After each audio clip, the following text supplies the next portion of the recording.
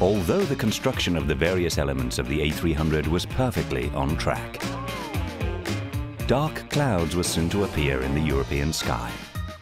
Transporting the huge sections to the final assembly line in Toulouse was going to be far more complicated than at first thought. Se créer un autre problème, c'était des éléments trop gros pour transporter pareil. Donc, il ne nous restait rien d'autre que chercher un transport aérien. It was decided to use an aircraft to carry the aircraft sections.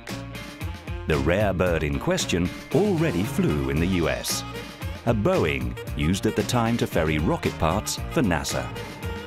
Two would do the trick nicely, and the A300 parts would finally get to Toulouse.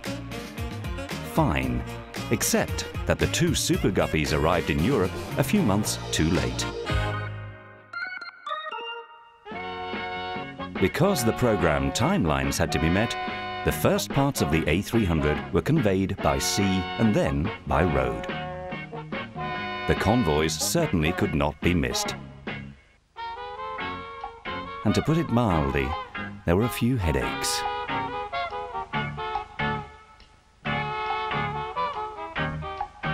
After a few months, as the assembly progressed, the A300 started to take shape.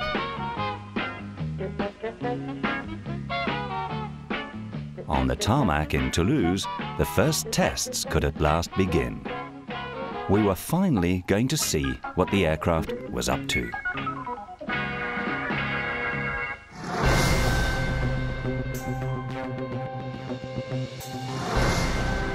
The A300 was officially presented late September 1972 and immediately caught everyone's attention. Unless, of course, they'd also come to see the other plane.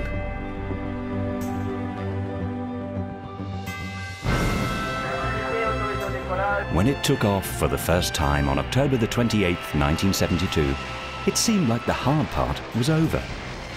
The A300 well and truly existed, and that in itself was amazing. Normalement, on aurait dû attendre un jour. Bon, j'ai subi les pressions, la tension ambiante. Je ne peux pas dire de qui, mais il y avait une certaine tension ambiante qui a fait que j'ai décollé.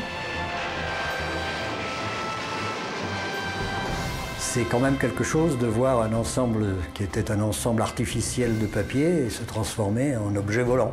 Et en plus, volant correctement d'après les réactions de Fischl et Ziegler à l'arrivée.